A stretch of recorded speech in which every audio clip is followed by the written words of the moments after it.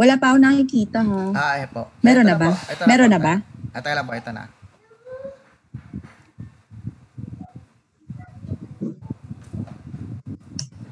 Ayan, meron na po. Ayan, nakita ko na. Okay. Okay. Si Sir na lang po ang hindi ko siya marinig. Sir? Attorney? Ayan po. 1 minute to hour broadcast po. Just ready na lang po. Von will say 3, 2, 1 and we're live para po makapag-start po kayo magsalita and project your video. Okay, may na kayo, ma'am. Hello, sir?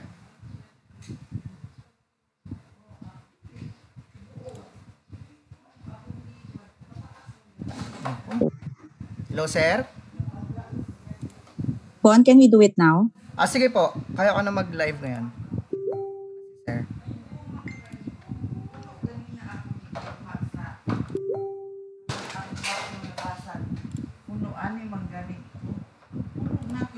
Hala.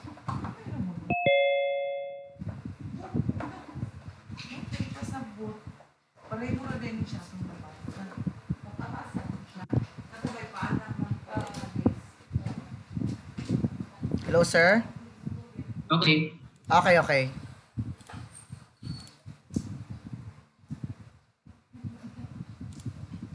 Live na po tayo in 3, 2, 1 yan na po. Okay.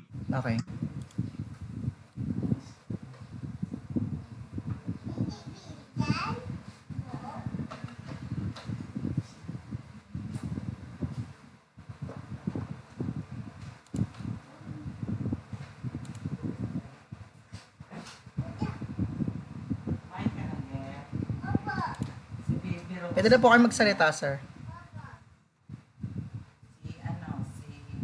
Okay, good morning. This lecture is about developments in the Securities Regulation Code, brought to you by Rex Publications. This lecture is intended for law students and bar examinees. Now, you may wonder if this is a good time to talk about issues surrounding money and the flow of money. After all, there's a pandemic, schools and offices are closed, we are under quarantine, public health policy is the top concern, and when it comes to the economy, the most urgent issues involve what we call the real economy or the real sector, as opposed to the financial economy or the monetary sector.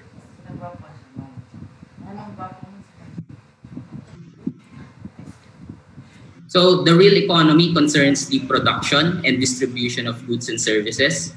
In the real economy, you have a producer of commodities and consumer of those commodities. There's a supply side and there's a demand side. Buyers and sellers meet in a market and the price of commodities is fixed. Now, something analogous happens in the financial economy. The commodity is money. There is also supply and demand of money, and there is a price for the use of money. On the supply side, you have savers of funds or providers of capital. On the demand side, you have seekers of capital. Those who supply capital want to move money from the present to the future. They expect future returns. Those who demand or seek capital want to move money from the future to the present. They have the potential to make future profits, so they pay the price or the cost of capital to have the funding now. When the providers and seekers of capital meet, the price of money is fixed. That price is equivalent to the return on investment from the point of view of the provider of capital and is equivalent to the cost of funding from the point of view of the seeker of capital. Once the saver provides the funds with an expectation of a return, he or she becomes an investor. A security, which is our topic, represents this investment transaction. It represents the meeting between the investor and the investee. The financial economy is the lifeblood of the real economy, and in order to fund subsidies and stimulus packages during this pandemic, governments issue treasury bills, treasury notes, or treasury bonds. So those are just like war bonds, except we have something like COVID-19 or pandemic bonds. So pandemic financing is going to be a thing. Recently, the Pope talked about the reduction or forgiveness of the debt of poor nations.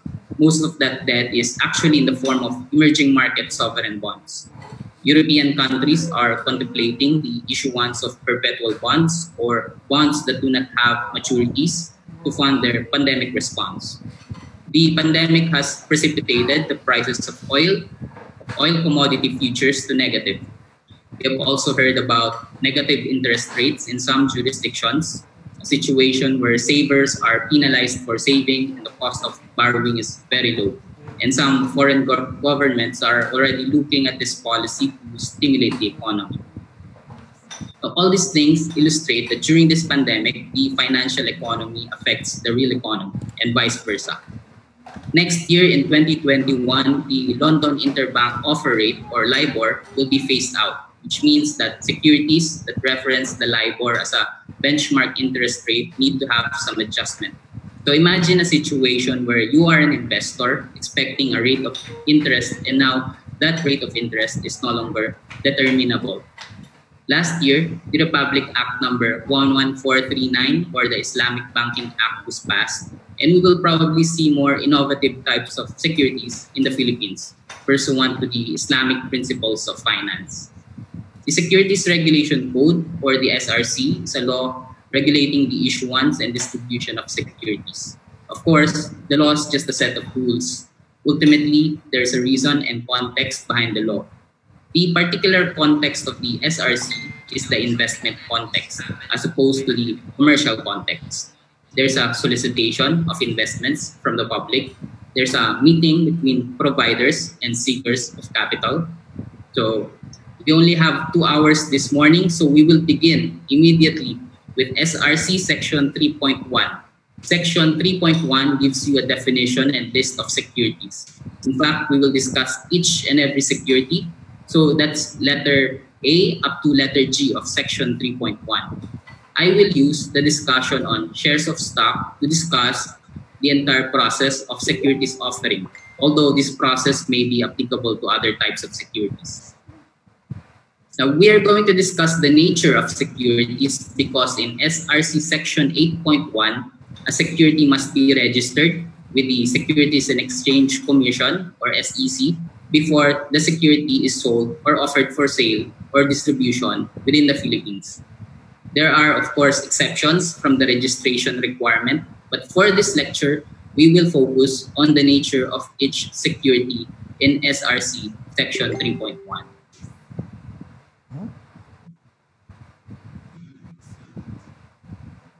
The first sentence of Section 3.1 gives you a definition of a security.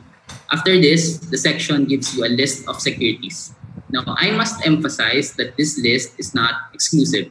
And you know it's not exclusive because of the word including and the last item in that list, item G, which says that securities include other instruments as may in the future be determined by the SEC.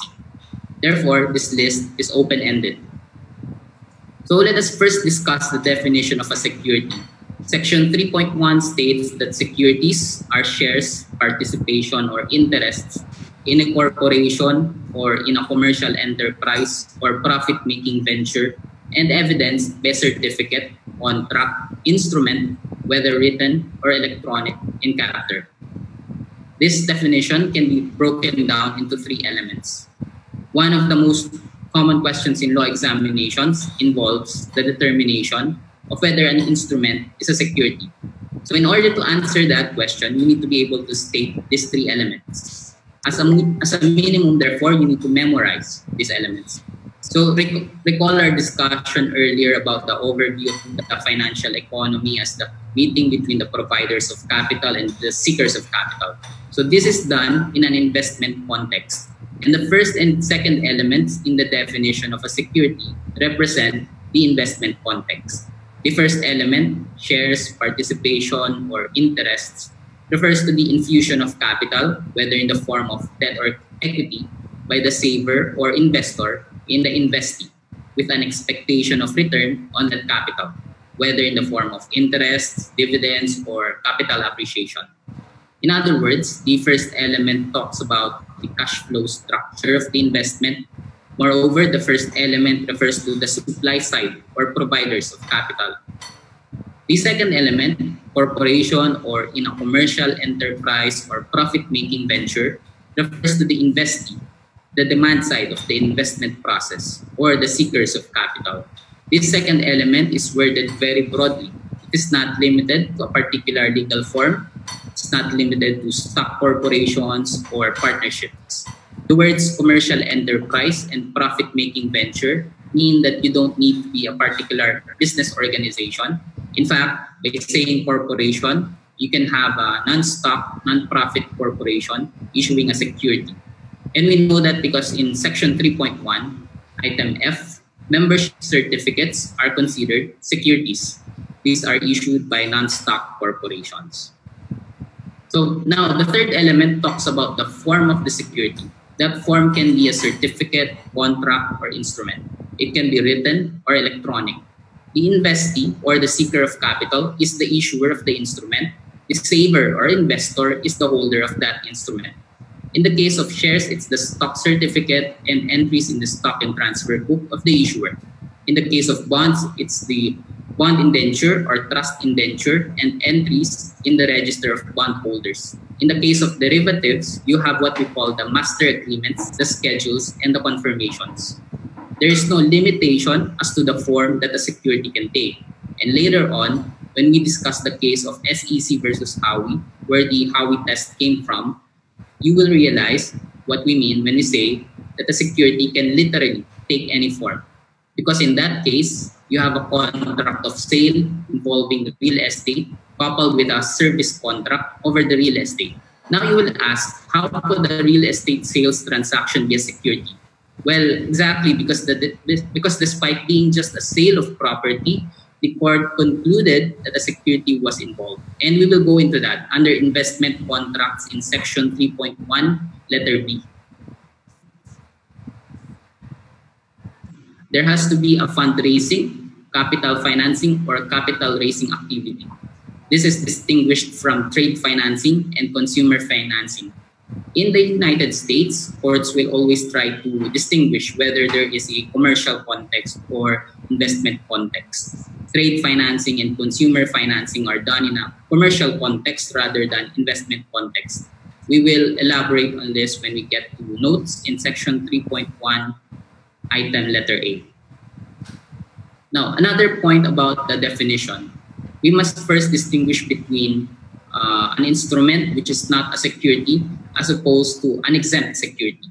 So an exempt security is still a security. It's exempt from the obligation to register that security with the SEC. One example is a treasury bill, treasury bond, or treasury. These are government securities, and these are exempt securities. And with that, let us proceed to the list of securities.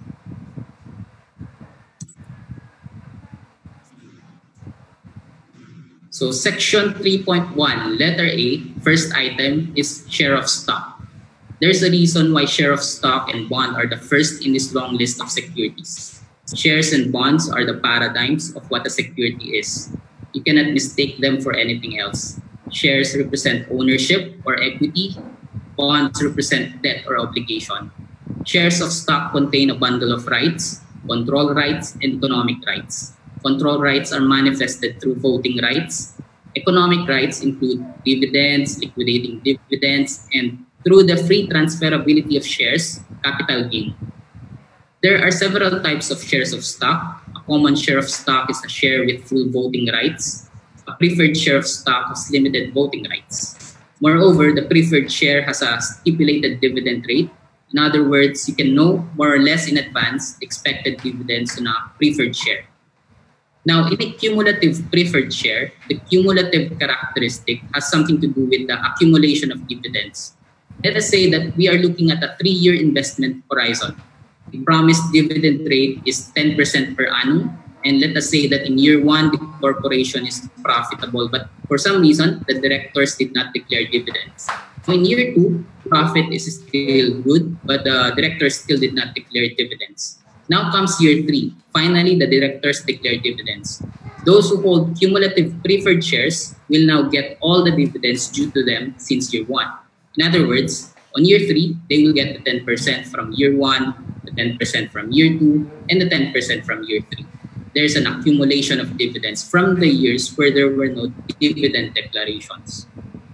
An uncumulative preferred share is the exact opposite. In the example we provided, if there is no dividend declaration in year 1 and year 2, and there's only a dividend declaration or distribution in year 3, and you are a holder of a non-cumulative preferred share, you will not get the dividends pertaining to years 1 and 2. You will only get the dividends for year 3. Okay. Now, participating preferred share is a share where the stockholder can obtain dividend distributions on top of the promised dividend rate.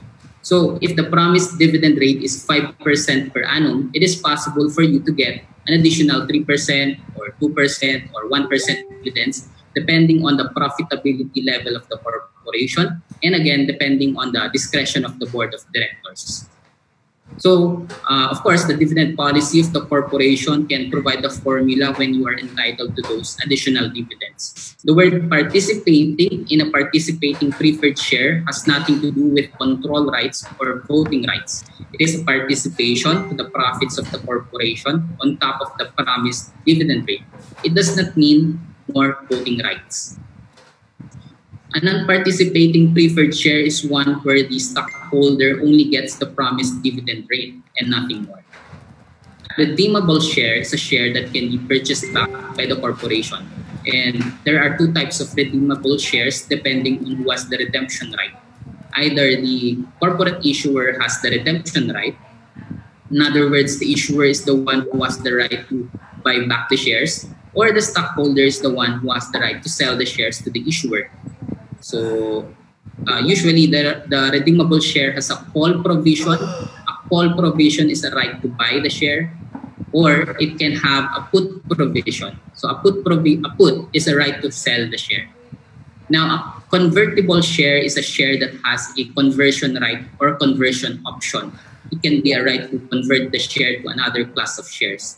For example, from preferred share to common share, or it can be the right to convert the share to another type of security. For example, from common share to a bond. So I mentioned conversion option, and usually when you hear the word option, you think of derivatives, and derivatives are also in this list of securities. But for purpose of the convertible share, the conversion option is embedded in the convertible share, meaning to say that you cannot trade it in its own right. So this is unlike a warrant where you can detach the warrant and can trade the warrant in its own right.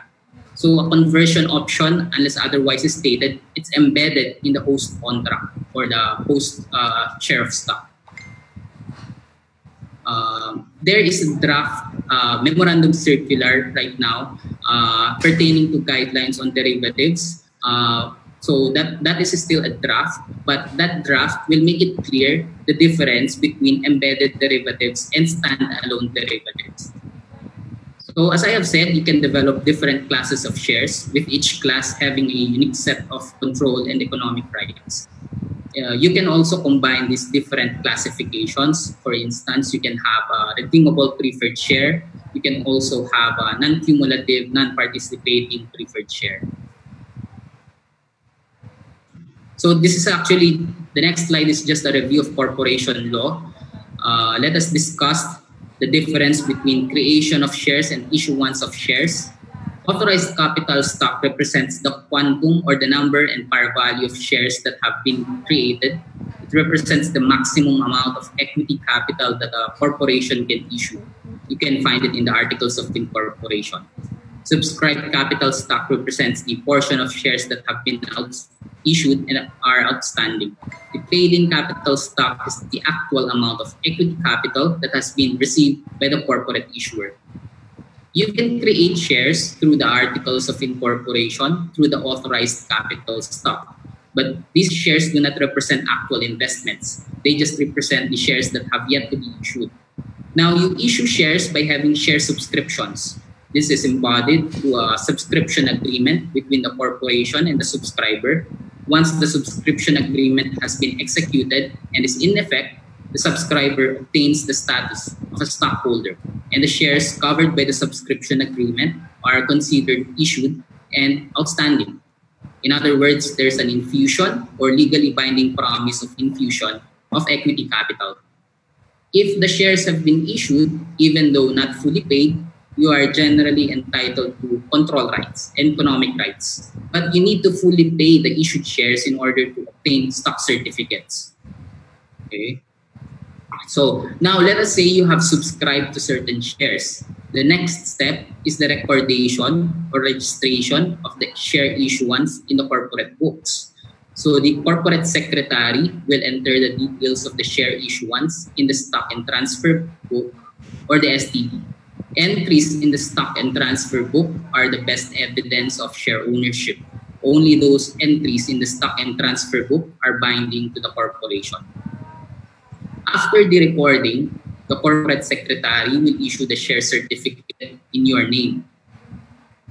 So let us say that after 1 year or 2 years or 3 years of being a stockholder, you now want to sell your shares. You can do that through a share purchase agreement or any equivalent contract.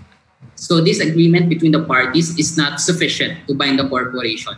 You need to request the corporate secretary to record or register the share transfer in the corporate books. In the stock and transfer book, okay, the secretary must record the share transfer, cancel the share certificate in the name of the seller, and issue share certificate in the name of the buyer.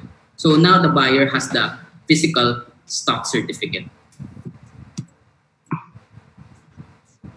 Okay, so that ends our review of corporation law. Okay, so this process of transferring shares happens in private offerings, and private offering of shares of stock is an exempt transaction in SRC section 10 section 10 letter, no, sorry, it's section 10.1 letter K. So under section 10.1 letter K, it says, the requirement of registration under subsection 8.1 shall not apply to the sale of any security in any of the following transactions. Letter A, sale of securities by an issuer to fewer than 20 persons in the Philippines during any 12-month period. Okay, so that's private offering. And if you're doing private offering, we will do the steps that we described in the last slide. Now, remember that the context of the SRC is public solicitation of investments. And so when it comes to public offering of shares of stock, the first process is underwriting. Underwriting is the process of guaranteeing the distribution and sale of securities of any kind by a company. You have an issuer of the security, and the underwriter is in charge of the distribution and sale of that security. Underwriters help issuers of security sell and distribute those securities through their knowledge of the financial and capital markets, through their knowledge of investor sentiment, and through all of this specialized information that they have, they can fix the appropriate price of the security. They are responsible for estimating the demand for the security at a particular price. Now, who can be an underwriter? First, you can have an investment house. And second, you can have a universal bank because, a universal bank because under the General Banking Act, a universal bank has the power of an investment house. So it can function as an underwriter. The governing law for underwriting activities is the Investment Houses Law. That's Presidential Decree number 129. This is supported by the Omnibus Rules and Regulations for investment houses and universal banks. The issuers of security enter into an underwriting agreement with the underwriter. And there are two types of underwriting commitment, firm commitment and best effort. In a firm commitment underwriting, the underwriter will guarantee that all the securities to be issued will be sold. The underwriter will buy all the shares or security for its own account and has to sell them all to make money. In a best efforts underwriting, the underwriter will only sell as much as it can sell. The underwriter is not obligated to purchase the shares or securities for its own account. So as part of the underwriting process, the underwriter engages in an activity called book building. Book building is a systematic process of generating, capturing, and recording investor demand for shares. It's actually a marketing and sales activity. And what happens in book building is that the underwriter meets with a selected group of investors hold with qualified institutional investors in order to test the demand for the security. Hence, that everyone can participate in book building. Qualified institutional investors consist of certain entities, which are mutual funds, pension funds, banks, trust companies, other investment houses, and other financial institutions. So this is listed in Section 8, letter A of the Omnibus Rules and Regulations for Investment Houses and Universal Banks. Under Section 8, letter A of the said Omnibus Rules, 30% of the shares to be distributed through an initial public offering must be distributed through the book building process. Okay. The operative phrase when we talk about book building is testing of investor demand. The underwriter is just testing the market. There is an offer to buy the security, but there is no acceptance yet. There is no consummation of the sale. Payments are not yet made. Deposits on subscription are not yet done. Contracts to sell are prohibited. And that's because we have not yet registered the security with the SEC under SRC Section 8.1. You can only sell and distribute the security once you have filed your registration statement with the SEC and the SEC has declared the registration effective. So take note, registration involves filing and the declaration by the SEC that your registration is effective. It is not enough to file. There must be a declaration by the SEC. Now, under Section 8, letter A of the Omnibus Rules, the underwriter can conduct the book building after the registration statement is filed, but before it becomes effective. In book building, you only have standing offers. The underwriter cannot yet accept the offers before the effectivity of the registration statement. But the underwriter already has some knowledge about market demand for the security. It already knows whether the price for the security is right. I am discussing underwriting under shares of stock, but actually it is also applicable in other types of securities like bonds. So we now go to the process of security registration under SRC Section 8.1. After the corporate issuer engages an underwriter through an underwriting agreement, the next step is to file a registration statement with the SEC. Under SRC Section 3.12, so that's Section 3.12, the registration statement is the application for the registration of securities required to be filed with the SEC. So in the filing of the application, you must include the preliminary prospectus, or what we call the red herring prospectus. So the prospectus contains all the disclosures that must be made by the issuer regarding the security issuance. Eventually, these disclosures are going to be made available to the general public.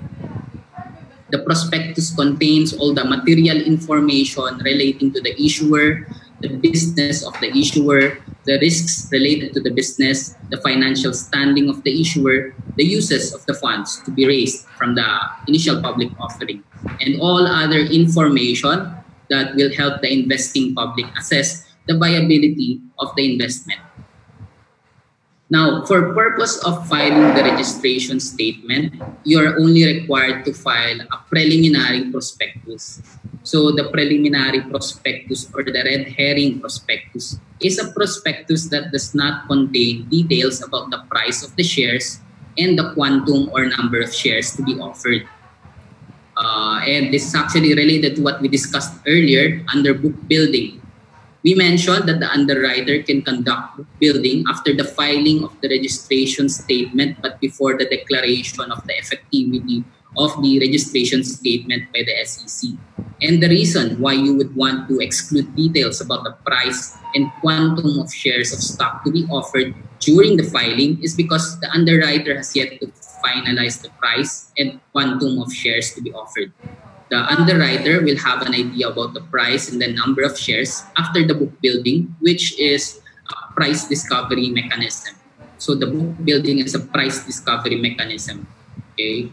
Now, after filing the registration statement, the notice of filing must be published. So it will be seen by the general public Then after the publication, the SEC will review and issue an order of registration. The order of registration is a declaration of the effectivity of the registration statement. Once the registration statement is declared to be effective, the securities can now be issued, sold, and distributed.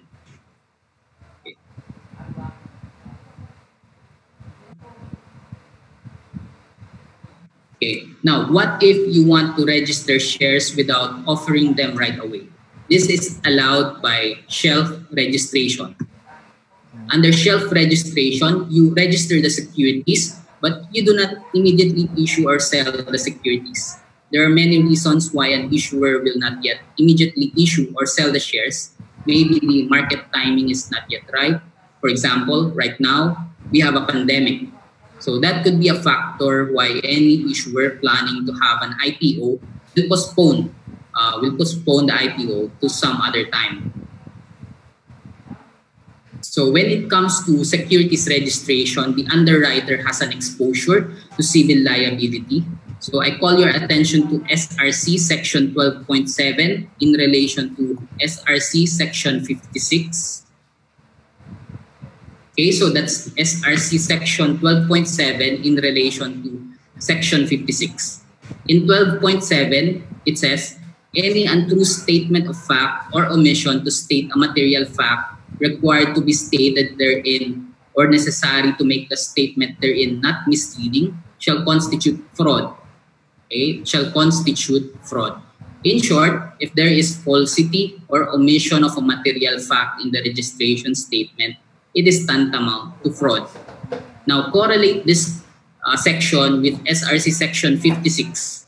Section 56 states that any person acquiring a security, the registration statement of which or any part thereof contains on its effectivity an untrue statement of a material fact or omits to state a material fact required to be stated therein or necessary to make such statements not misleading, and who suffers damage may sue and recover damages from the following enumerated persons. So in short, a person who suffers damage because of a false or misleading registration statement can sue for civil liabilities. And the persons responsible include, number one, certain persons related to the issuer, such as a director or selling shareholder, and there is an enumeration in section 56. So please look at that enumeration. Now the second, auditing firm that certified the financial statements, and the third, the underwriter.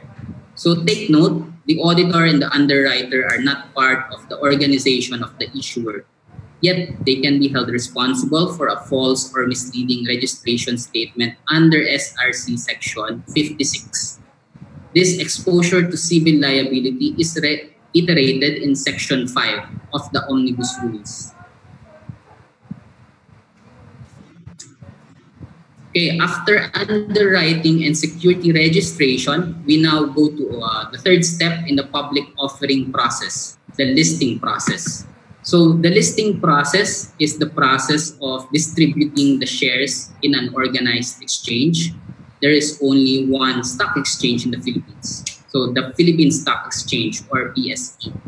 The PSE is a private organization. It is a private organization, but it has certain rules to be followed. So for purpose of listing, we have the PSE listing rules. Later on, when the shares trade in the PSE, we have the PSE trading rules. So as you can see, to see the bigger picture of the public offering process, it is not sufficient to just read the SRC. For underwriting, we go to the investment houses law. For listing, we go to the rules of the exchange. Okay. So, and there are several modes of listing. Initial public offering, follow-on offering, secondary offering, stock rights offering, listing by way of introduction, backdoor listing. So an initial public offering, or IPO, is the first time that the shares will be issued to the public, or the first time that it will be listed in the exchange. A follow-on offering is the offering of additional shares of an issuer that has already conducted an IPO. And of course, you know that when additional shares are issued, there is a possibility of dilution of control or dilution of the interest of the existing shareholders. A secondary offering is the offering of a block of shares held by an existing investor. And do not confuse follow-on offering from secondary offering. Follow-on offering takes place in the primary market. So a follow-on offering takes place in the primary market, which means it involves the issuance of the security from the issuer to the investor. From the issuer to the investor. Moreover, a follow-on offering dilutes the shares of existing shareholders because additional shares are being issued. On the other hand, secondary offering takes place in the secondary market. So the secondary market, which means it involves the sale by an existing investor to another investor. So in a primary market, you have a movement from the issuer to the investor. In the secondary market, you have a movement of the shares from an investor to another investor. So unlike a follow-on offering, a secondary offering is not dilutive. So there's no stock dilution under a second offering. It does not concern the issuance of additional shares. The shares have already been issued. They are just being sold by an existing stockholder in large amounts. So under a stock rights offering, what is being offered is the right to purchase additional shares in a company. The offer is made to existing shareholders. This is different from follow-on offering because under a follow-on offering, additional shares are being issued and offered. Under stock rights offering, only the right to buy additional shares is being offered. The right to buy. So you're not buying the actual shares, but just the right to buy. So this is done through a subscription warrant. A subscription warrant. Okay. Listing by way of introduction is an accelerated process of listing shares. It means that the public offering process will no longer be undertaken. Once the PSE approves the application of listing by way of introduction, the shares are automatically listed in the stock exchange. So the discussion we had earlier about book building process and that entire process of price discovery and determination of IPO offer price is no longer conducted. So there are few instances when listing by way of introduction can be done. We will not discuss them one by one. I think there are five instances. But one instance is when the listing of securities in an exchange is mandated by law. When the listing is mandated by law. So there are various laws, various special laws that require an issuer to go into an IPO. So let me just point out some of these laws. So one example is the Electric Power Industry Reform Act of 2001 or EPIRA, Republic Act number 9136. Section 28 of the EPIRA. Okay, under Section 28 of the EPIRA, controlling stockholders of small distribution utilities are required to list in the PSE within 5 years from the enactment of the EPIRA. Okay. Number 2, Downstream Oil Industry Deregulation Act of 1998, Republic Act number 8479, Section 22. So under Section 22 of that law, it says any person or entity engaged in the oil refinery business shall make a public offering through the stock exchange of at least 10% of its common stock within a period of 3 years from the effectivity of the law or the commencement of its refinery operations. So the third example of a law that mandates an IPO is the Public Telecommunications Policy Act of the Philippines, Republic Act number 7925, Section 21.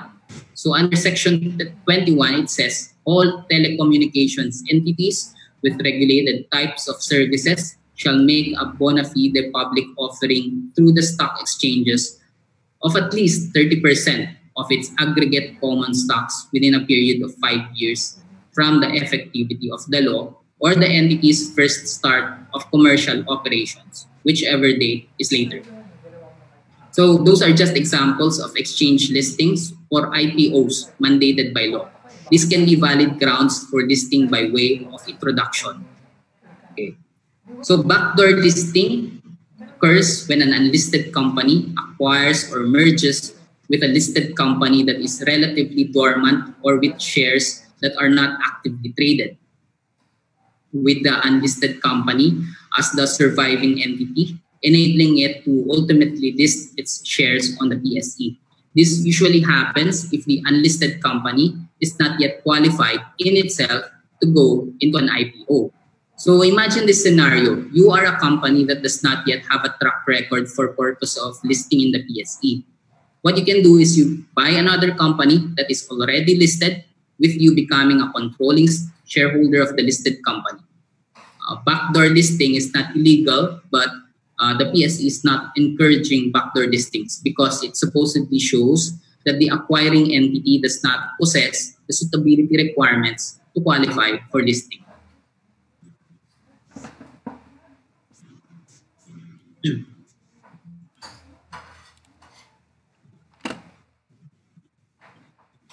So that's it for listing. So far, we have discussed the underwriting process, the security registration process, and the listing process. The shares are now being traded in the stock market. The trading of shares in the PSE is governed by the PSE trading rules. This would include rules pertaining to market halts, trading suspensions, and so on. One trading rule that was in the news recently during the pandemic is the circuit breaker rule. So the circuit breaker rule provides that when the prices of shares reach a certain threshold, for example, share prices fall by 10% or 20% or 30%, the trading of shares will stop in order to arrest further price movements. So during this pandemic, share prices were sharply decreasing. So the circuit breaker was triggered. Another trading rule is the freezing of security prices. The PSE can freeze the price if the price reaches a certain threshold.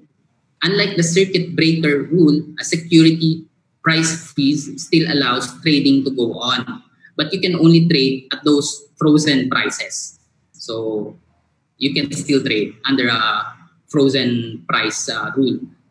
Now, you may ask, doesn't this violate the free market principle? If you read SRC Section 2, one of the policy is to have a free market. But notice that the complete phrase, okay, the complete phrase in Section 2 is free market that regulates itself.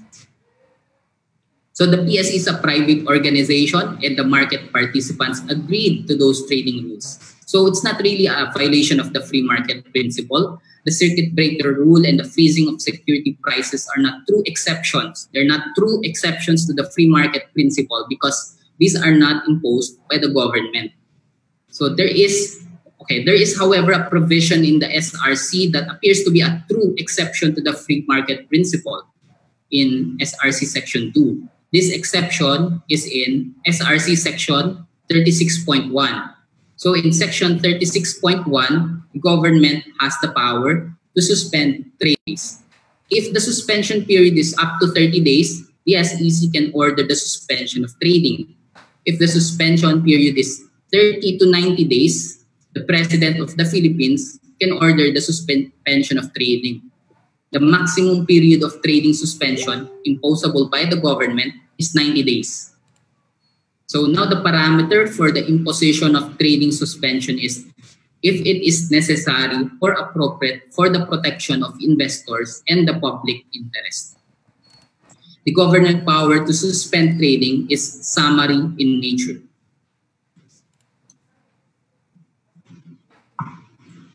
Okay, next question. What is the underlying mechanism in which shares are being traded? What is the underlying mechanism in which shares are being traded? The trading of shares in the stock market is done through scriptless trading, which means physical stock certificates are not being exchanged.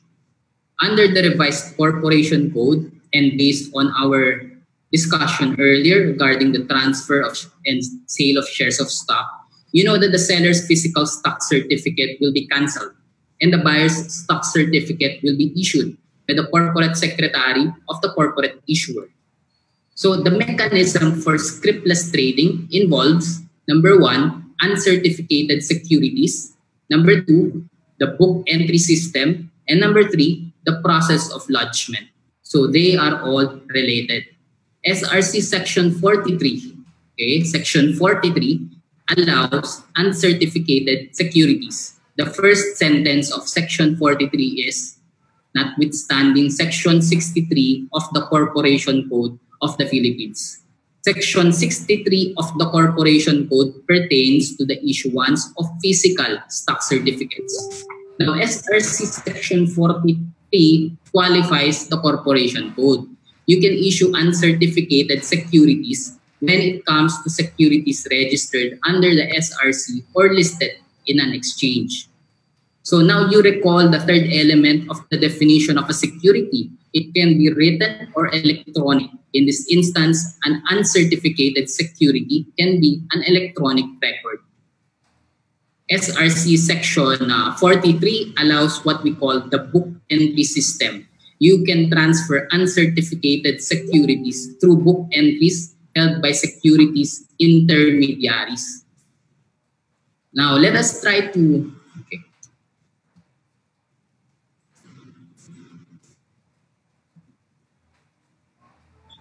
Now, let us try to imagine how this takes place. You have this chart which shows how you move away from physical stock certificates to uncertificated securities. This process is called the lodgement process. You are lodging shares. First, you have the corporate issuer. Share issuances and share transfers are recorded in the stock and transfer book of the issuer. Physical share certificates are also issued by the corporate issuer to the stockholder. Next, the stockholder delivers the stock certificate to a securities intermediary, like a brokerage firm. The brokerage firm takes possession of the physical stock certificates and then deposits the stock certificate with the Philippine Depository and Trust Corporation, or PDTC. It is a private organization duly licensed to act as a securities depository under the SRC. It also has its own rules called the PDTC rules.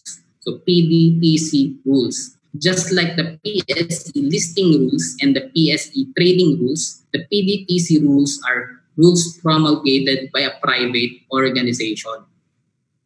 Now the PDTC receives the security by way of deposit. The PDTC has a wholly owned subsidiary called the PCD Nominee Corporation.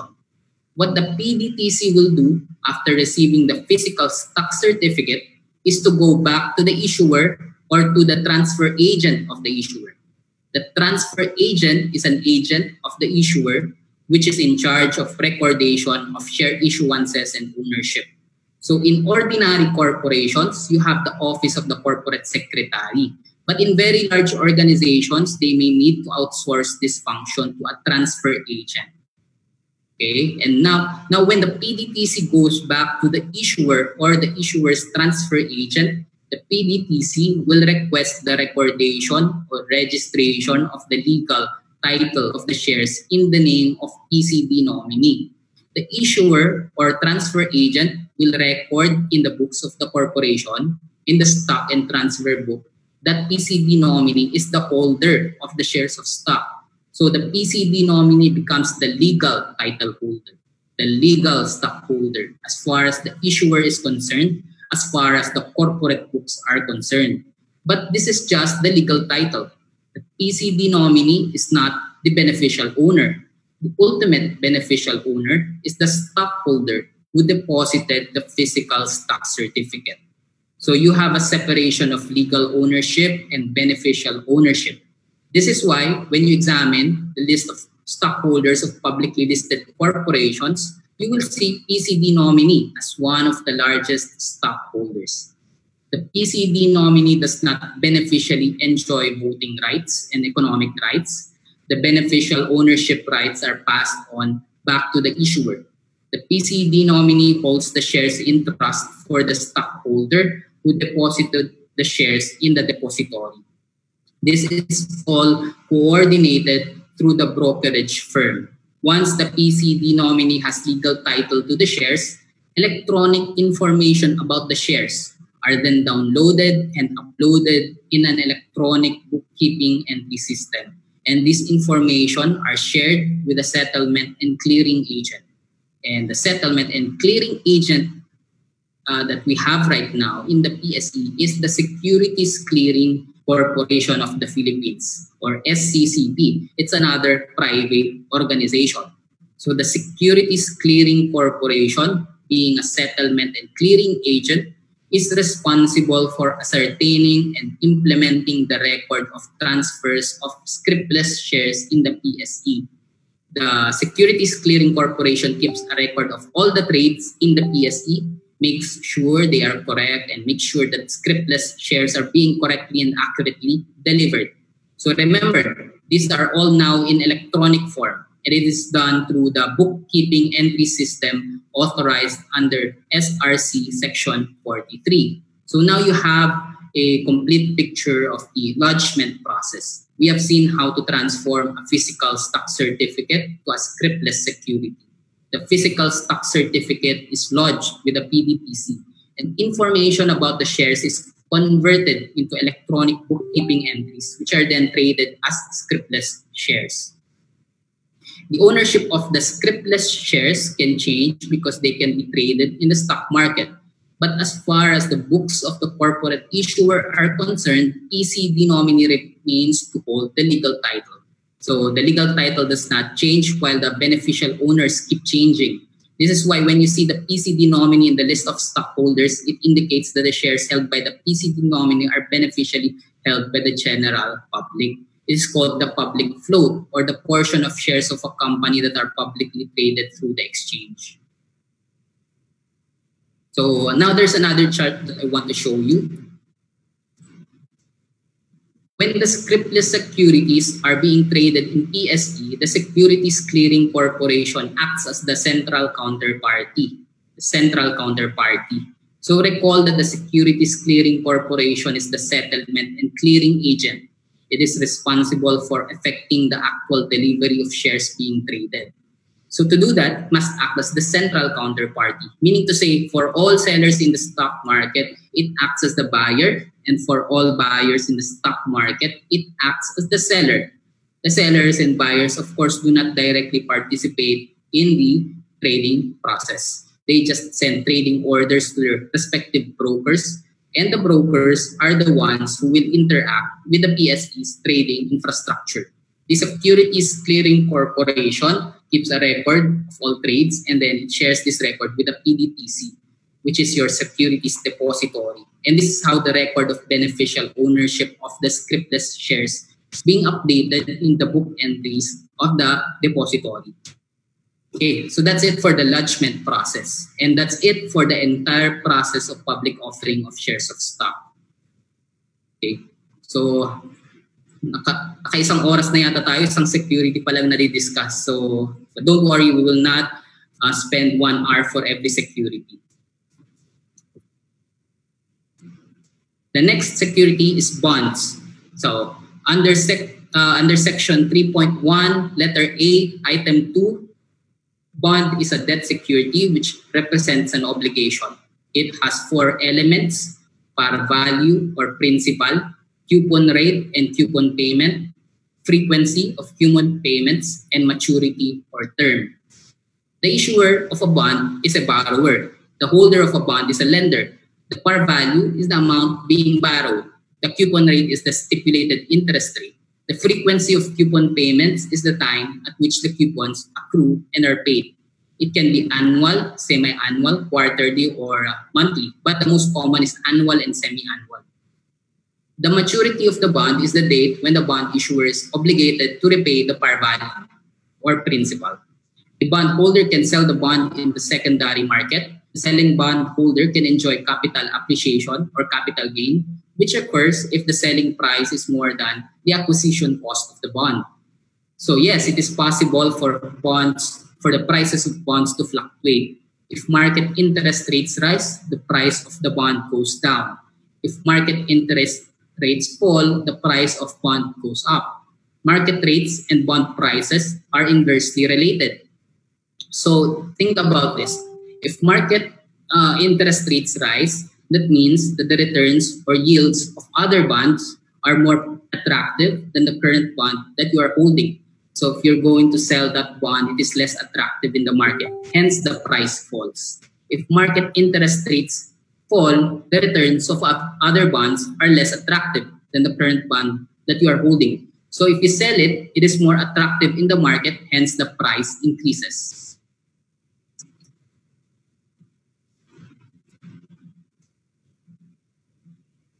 There are many types of bonds. Bond classifications are more diverse than shares of stock. So let me just go over them one by one. Fixed rate bond, otherwise known as plain vanilla bond or conventional bond. Floating rate note, zero coupon bond, perpetual bond, callable bond, putable bond, convertible bond, payment in kind bond, bullet bond, amortizing bond, premium bond, discount bond, corporate bond, sovereign bond, quasi-sovereign bond, municipal bond, supranational bond, domestic bond, foreign bond, green bond, sustainability bond, social bond, Islamic bond, investment grade bond, junk bond, and there are many terms for foreign bonds depending on the home jurisdiction of the issuer. Panda bond if the home jurisdiction is China, Maple bond for Canada, Samurai bond for Japan, Kimchi bond for Korea, Yankee bond for US, Matador bond for Spain, Kiwi bond for Australia. So I will not enumerate all the countries in the UN. So you get the idea. A fixed rate bond, plain vanilla bond or conventional bond is a bond where there is a stipulated promised coupon rate. For example, 10% per annum. It is the most basic kind of bond. A floating rate note is a bond in which the coupon rate has two components. The first component is the reference or benchmark interest rate. And the second component is the spread. Okay, the benchmark rate is a moving market interest rate. A popular example is the London Interbank Offer Rate or LIBOR, which is a collection of published interest rates at which banks will lend with each other. The benchmark rate is variable and depends on market movement. The spread, on the other hand, is a fixed rate that is added to the benchmark rate. So the benchmark rate at a given period can be 3% and the spread is 2%. So the payable coupon rate for that period is 5%. In the next coupon period, the applicable benchmark rate will vary. It can go up to 4%. So the coupon rate will be 4% plus 2% or 6%. So now that's what makes it a floating rate. Now, just a piece of current events, there is a plan to phase out the LIBOR in 2021. So this gives rise to a problem. If the LIBOR is phased out, what will happen to floating rate notes that reference the LIBOR? Usually, to address this problem, you have a stipulation in the bond indenture. So the bond indenture is the legally binding document that contains the terms and conditions of the bond issuance. And there is a stipulation on what will happen if the benchmark interest rate cannot be determined. We call this the fallback clauses. There is usually a fallback rate or an alternative benchmark rate in case the original benchmark rate is no longer determinable. The LIBOR is not the only benchmark rate. So there is an SEC issuance on setting up of benchmark rates in the Philippines. So that if you want to read it, we will not tackle it. SEC Memorandum Circular number 11 series of 2018 or the rules on the administration of government securities benchmarks. Okay, government securities benchmarks. Even though it says government securities, of course, a corporate bond can always reference a government securities benchmarks if they want. Okay, the next type of bond is a zero coupon bond, and it is a bond that does not give a periodic coupon payment and is issued at a discount. The interest rate is implicit because of the difference in the par value and the issue price. If the par value is 100 million but the issue price is 80 million, it means the bond was issued at a discount of 20 million. The 20 million is an implicit interest. So now we go to perpetual bonds. Perpetual bond is a bond with no maturity date. If there is no maturity date, it means that the bond issuer is not obligated to repay the par value or principal. In short, ito ay utang na hindi nababayaran. And you might ask, what kind of investment is that? Well, for one, to to compensate the bondholders for the perpetual nature of the bond. A perpetual bond commands higher yields or higher coupon rates. As a bondholder, you can also sell the perpetual bond. And if you hold the perpetual bond long enough, it is possible to effectively recover the principal amount at some point from the periodic coupon payments. But in reality, perpetual bonds are not literally perpetual because sometimes issuers would include options to buy back the perpetual bond. So it's not literally forever. They can exercise the option to buy back the perpetual bond when they already have the funds necessary to redeem the perpetual bond. Okay? So now, a callable bond is a bond that can be bought back by the bond issuer before its maturity. The issuer has the right, but not the obligation, to redeem the bond from the holder before the maturity date arrives. A call is a right to buy. So I mentioned a while ago, perpetual bonds can be redeemed through the exercise of a call provision. So you can actually have a perpetual callable bond. So now the call provision benefits the issuer.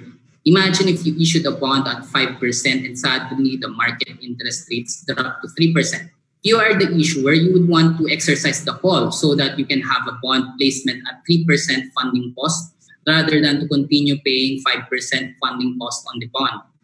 The call is a disadvantage to the investor because imagine if the issuer exercises the call, you as the investor suddenly has a reinvestment risk. You expected 5% interest, but now the market rate is now only at 3%. There is a probability that when you reinvest the funds after exercising the call, you will get lower rates from other investment assets. Okay, the opposite of a callable bond is a puttable bond. It is a bond that can be sold back to the bond issuer before maturity. The holder has the right, but not the obligation, to have the bond redeemed before maturity. A put is a right to sell. So a put provision benefits the bondholder. So imagine if you hold the bond at 5% and suddenly the market interest rates increase to 7%. You are the investor, you would want to buy bonds at 7% yields. So you will exercise the put to get out of the 5% coupon bond. And with that, a put provision is a disadvantage to the issuer because if the investor exercises the put, the issuer needs to have a new bond issuance in a higher interest rate environment, which means higher funding cost. Okay? A convertible bond is a bond that can be exchanged for another bond, a share, or another security. One of the motivations for exercising a conversion option is when you are a lender of a company and that company is on the brink of bankruptcy. You would exercise your option to convert the bond to shares of stock in order to gain control of the company. And once you have control, you can influence the way obligations are discharged. Of course, this is subject to corporate governance considerations and limitations under the Financial Rehabilitation and Insolvency Act, or the FRIA. Okay, a payment-in-kind bond or PIK bond is a bond where the coupon payment is not paid in cash. For example, the coupon is in the form of another security. So if XYZ Corporation issues a PIK bond, the coupon payment can be the bonds in ABC Corporation. So you end up holding two sets of securities. Okay, a bullet bond is a bond where the principal amount is payable at maturity date. Okay, the principal or the par value is payable at maturity date. An amortizing bond is a bond where the portions of the principal amount are scheduled to be repaid during the life of the bond. A premium bond is a bond where the issue price is higher than the par value. And a discount bond is a bond where the issue price is lower than the par value. A zero coupon bond is a type of discount bond, but not all discount bonds are zero coupon bonds. It's possible to issue a discount bond, but the bond still pays regular coupon payments. A corporate bond is a bond issued by a private corporation. Okay? A sovereign bond is a bond issued by the national government. So as mentioned, this includes treasury bills, treasury notes, and treasury bonds and are offered through auctions conducted by the Bureau of Treasury. They are exempt securities under SRC Section 9.1, letter A. Hence, there is no need to register with the SEC under SRC Section 8.1. I encourage you to read the case of Banco de Oro versus RCBC, GR number 198756, August 16, 2016. So that's BDO versus RCBC, GR number 198756. We will not discuss it because it is more of a taxation-related case. But there's a brief discussion in that case regarding the public offering of government bonds. With respect to sovereign or government bonds, the mode of public offering is through an auction conducted by the Bureau of Treasury. And this auction is participated in by government securities eligible dealers or GSED. So now you know two types or two modes of public offering. Number one is listing at an organized exchange, and the second one is treasury auctions. There is a third mode, okay? There's a third mode, and it's public placement through the over-the-counter market or OTC market. The OTC or over-the-counter market is bilateral between the parties and is participated in by dealers, brokers, and other intermediaries without the benefit of an organized exchange. So now there are three modes of public offering: exchange listing, auction, and OTC market placement. So if you want to read more about the public offering of government securities, I encourage you to read the following laws. We won't take them up, but just for your reference, number one, Republic Act number 245 as amended. So that's number 245. Number two, Republic Act number 1000 as amended. And number three, Executive Order number 449 series of 1997. Okay. If you want to read about over-the-counter market placements, please refer to SEC Memorandum Circular number 14-06, January 1, 2006. So that's number 14-06. These are the rules governing the over-the-counter market. Now, as a quasi-sovereign bond is a bond issued by a government-owned and controlled corporation or GOCC. Other countries call them state-owned enterprises.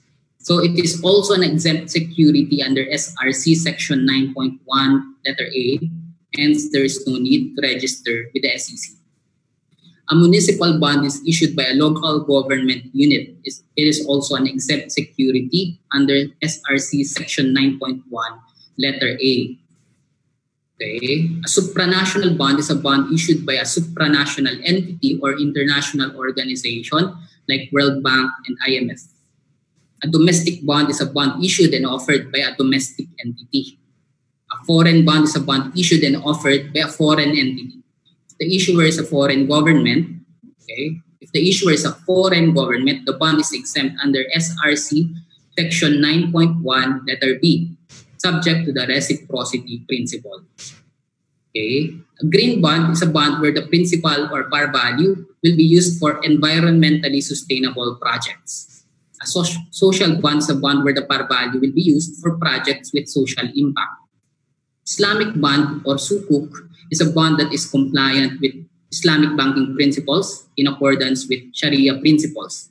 Usually, this would entail certain prohibitions. For example, the proceeds of the bond cannot be used to invest in gambling enterprises. Now, this is interesting because one of the prohibitions in an Islamic bond is the predetermination of a fixed rate of interest. And the returns on the bond must be profit-based and not interest-based. The following, we will not discuss the structure of an Islamic bond, but it is more complicated than the usual. So now the following SEC circulars relate to guidelines in the issuance of green bonds, social bonds, and Islamic bonds. So number one, SEC Memorandum Circular number 9-19 dated April 25, 2019. And number two, SEC Memorandum Circular number 8-19 dated April 25, 2019. So that's number 9-19 and number 8-19. Now, investment grade bonds are bonds with a higher credit, with a high credit rating. This is issued when there is lower risk of default, but of course there are other credit risks.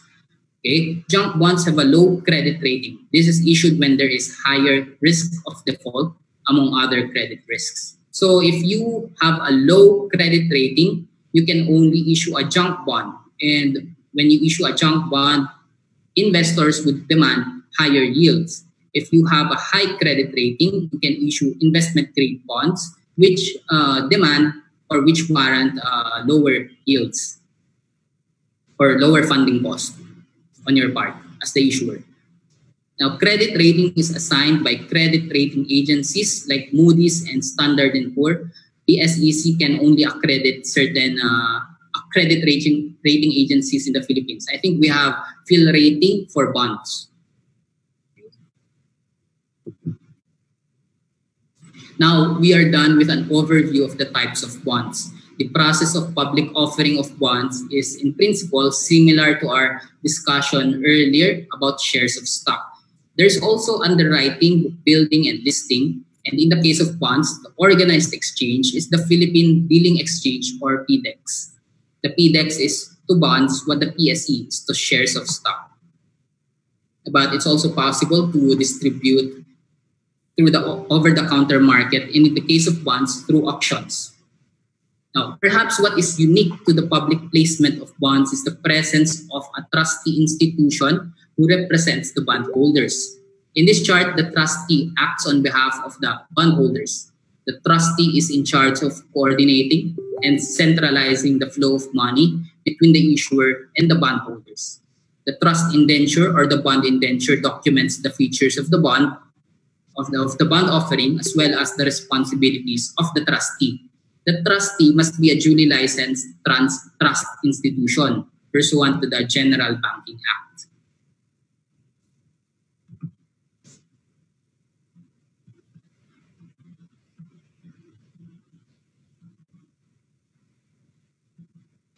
Okay, so now we go to section 3.1, letter A, third item, debenture.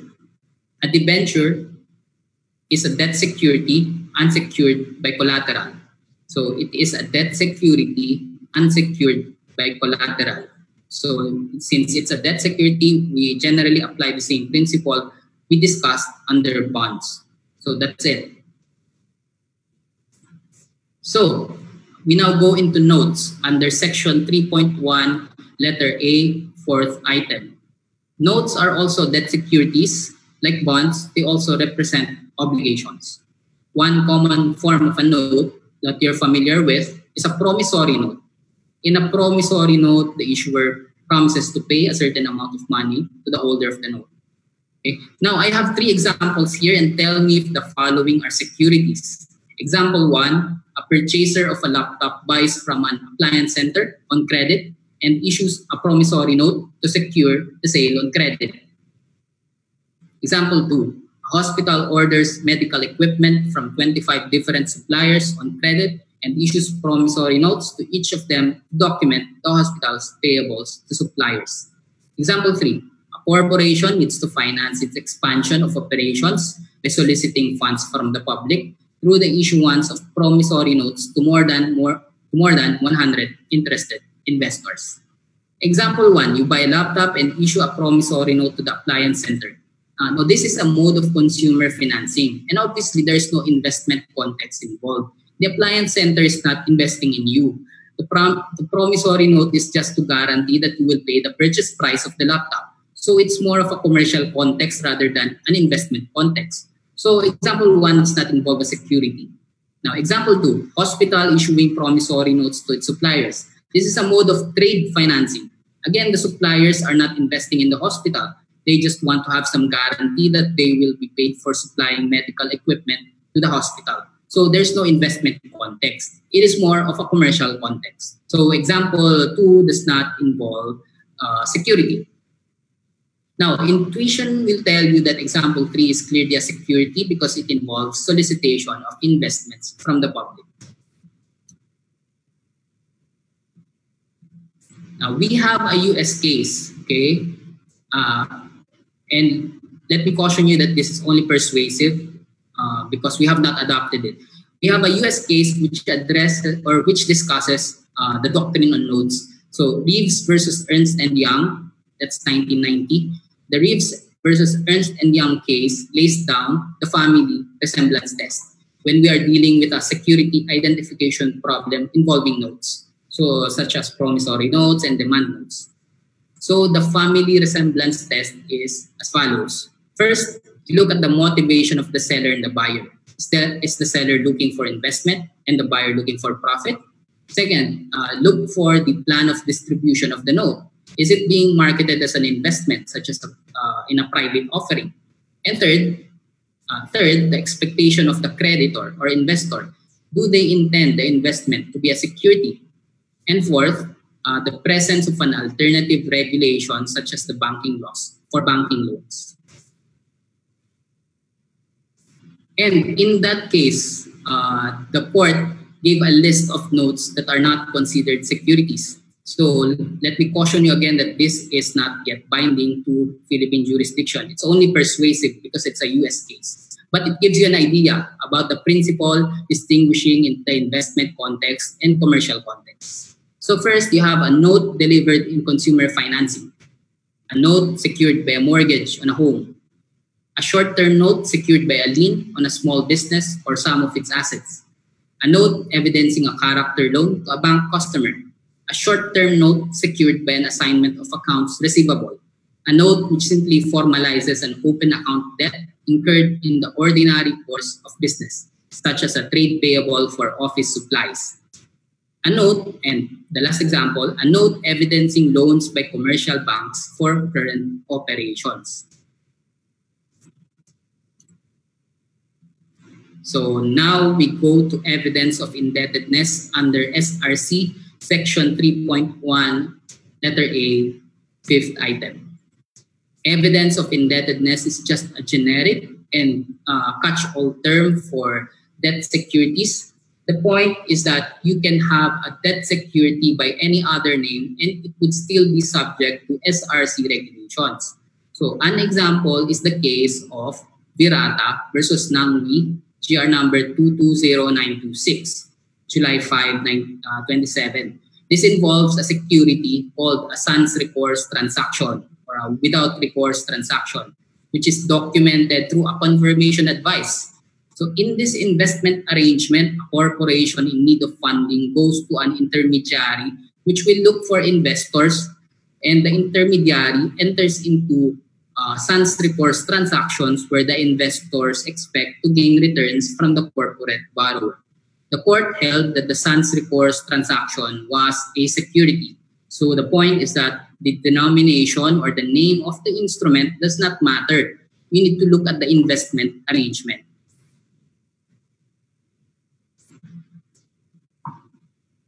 So now let's go to asset-backed securities. The last item in SRC section 3.1 letter A.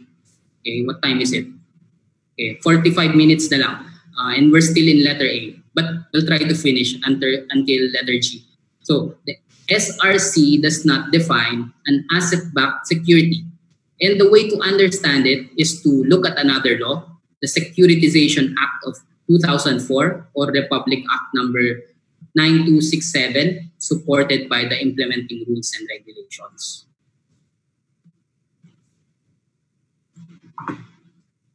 Now, to understand the structure of asset-backed securities, we need to look at the bigger picture and context in which it is issued. So please refer to this chart. When you see a securitization transaction or securitization structure, what you see is a securitization transaction. So securitization is the process of issuing asset-backed securities. Imagine that you are a bank that lends funds to different borrowers. Imagine that those funds are for the purpose of buying real estate. So we are talking about residential mortgage loans. Now, when the bank enters into a residential mortgage loan as a lender, it will receive loan receivables in its books. These receivables are assets of the bank. The process of entering into that residential home or home mortgage loan is called origination. Origination is the transaction that gives rise to the receivables. So now the bank, the lender, is the originator. Now you know that the originator also has its own investors providing its funds. So the originator has issued certain securities in order to finance its business. It has secured financing from stockholders, from bondholders, and from other creditors. So now the originator is being financed by its investors and its creditors. And the originator has certain receivables which form part of its assets.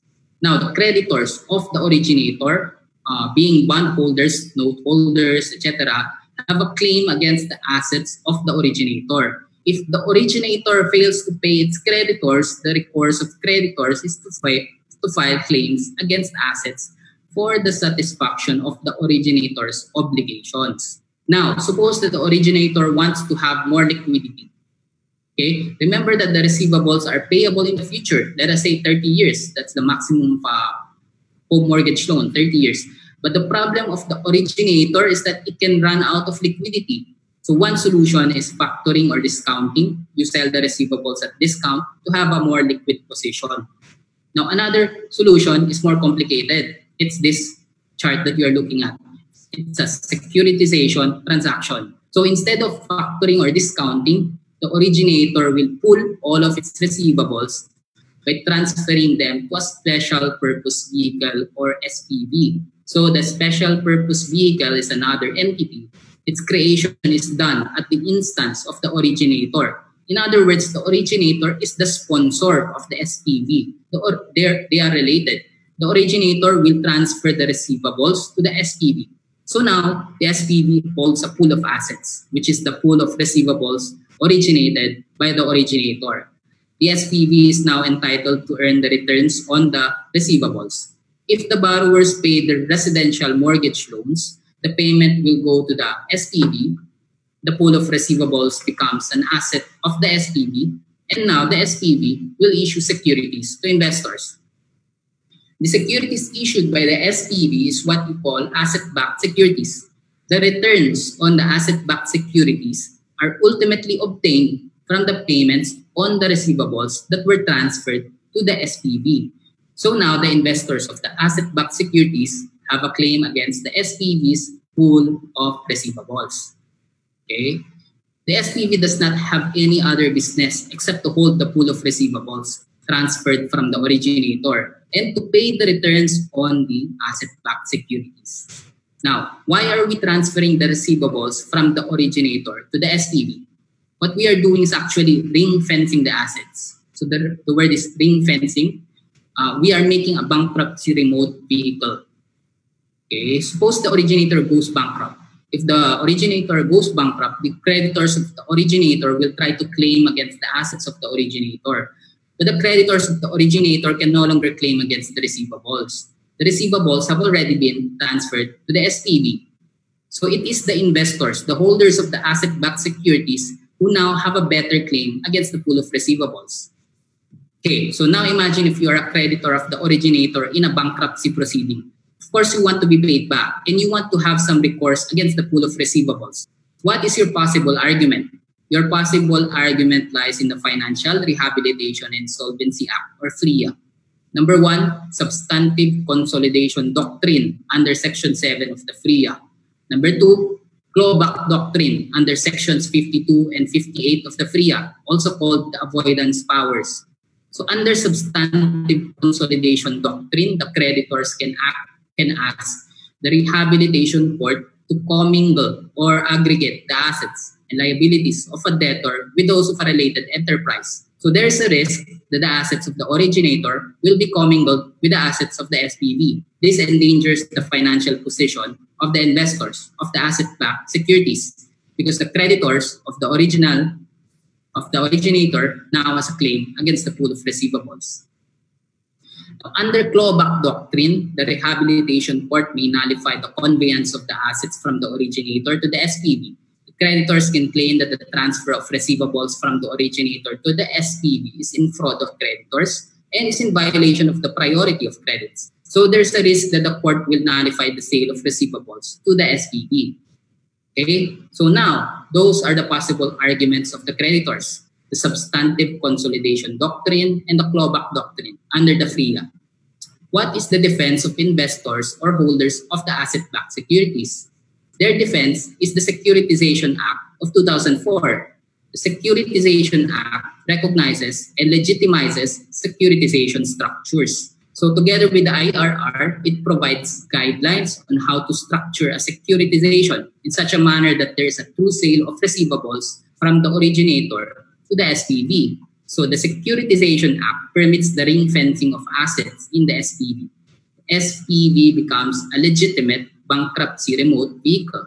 So through the Securitization Act, the creditors of the originator cannot claim against the pool of assets or the pool of receivables that have been transferred to the SPV. They cannot invoke substantive consolidation doctrine, and they cannot invoke clawback doctrine or the avoidance powers under the FRIA. So ultimately, the Securitization Act protects the holders of the asset-backed securities. Okay, now another point about securitization transactions. Please look at the next chart. The pool of assets or receivables that is transferred to the SPV will have a particular return on investment. Now, the SPV can create various classes of asset-backed securities. We call it different tranches. This is like your share classifications under the corporation code, but instead, you have different classifications of an asset-backed security. One is a senior tranche. This is the tranche that is first to be paid when the borrowers under those receivables pay the loans. The mezzanine tranche is next to be paid after the senior tranche, and the junior tranche is the last to be paid. The junior tranche actually assumes the most risk of non-payment or late payment from the borrowers under the receivables. The most junior tranche is what we call an equity tranche. Now, we should not mistake the equity tranche as a share of stock. I know it says equity, but it remains to be a debt security. It's called the equity tranche because there is a risk that you will not get your money back because you are the most junior tranche. Now, a securitization plan needs to be approved by the SEC. Okay, finally, we are in section 3.1, letter B. Okay, letter B, investment contract. So this is the part where we discuss SEC versus Howey and the Howey test. An investment contract is a generic catch-all phrase intended to capture all unorthodox investment arrangements. You will not usually encounter an instrument with the title investment contract. The point here is that we need to look at the totality of facts if there is a security involved in the transaction. In SEC versus Howey, someone was trying to sell a piece of property. So this sale was documented through a contract of sale. Now, this appears to be an ordinary real estate transaction. You are just buying land. You are not investing in the enterprise of the seller. But in addition to the contract of sale, in this case, there is also a service contract. The service contract provides that the service provider will improve and develop the agricultural land that you bought. Again, the service contract appears to be a simple, ordinary service contract. It does not seem to involve an investment. You are just hiring a service provider to render services to you. So, if you take the contract of sale of land in isolation, it's an ordinary real estate transaction. If you take the service contract in isolation, it's an ordinary sale of services. Now, what made the entire transaction weird is that the buyer of the land will never take possession of the property that he or she bought. The buyer can only enjoy the fruits or the returns on the property. Someone else, the seller and the service provider, who are related enterprises, is cultivating the land and remitting your share in the fruits or returns on the property. So in SEC versus Howey, the court said that the totality of the arrangement involved is a security. You need to examine the totality of facts and circumstances. You cannot conclude that a security exists or does not exist by virtue of the form, namely a real estate contract coupled with a service contract. So that is the origin of the Howey test. We have adopted the Howey test in SEC versus Prosperity.com Incorporated, GR number 164197 in the year 2015. So the elements of the Howey test as far as Philippine law is concerned is as follows. Number one, there is a contract, transaction, or scheme. Number two, there is an investment of money. Number three, the investment is made in a common enterprise. Number four, expectation of profits. And number five, profits arising primarily from the efforts of others. Okay. So again, the Howey test is originally intended for unorthodox investment arrangements, and investment contracts are catch-all instruments representing any arrangement that qualifies as a security. Okay.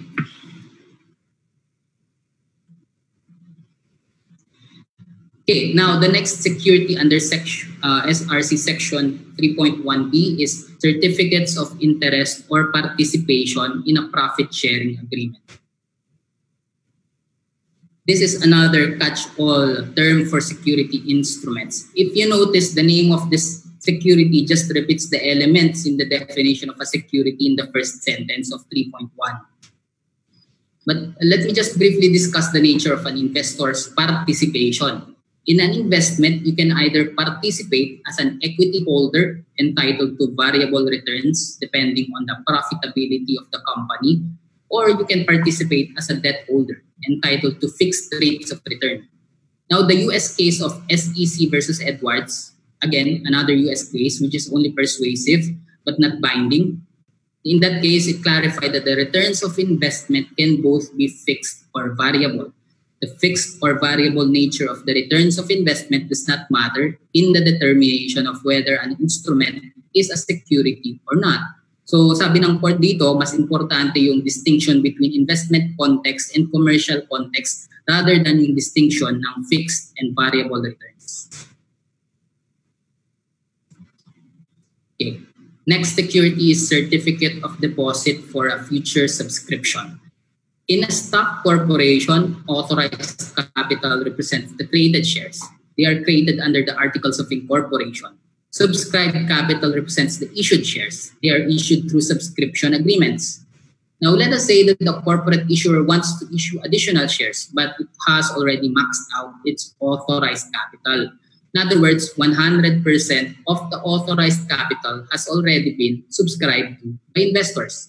So in order to issue additional shares, it will apply for an increase in authorized capital stock with the SEC to create additional tranches of shares. Sorry.